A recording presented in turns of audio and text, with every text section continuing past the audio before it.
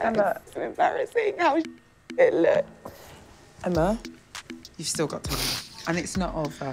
You're being hard on yourself, so hard on yourself. This is the first time you've ever done anything like this.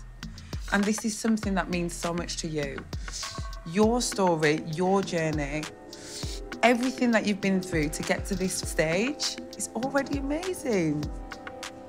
What can you do to move forward? I just need to hold it together. Literally make my house hold together.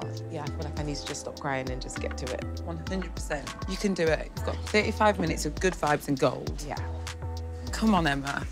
Don't give up now. Put it all up. But I'm just gonna do 2 on the side and sort of secure it way less braids than I wanted to do.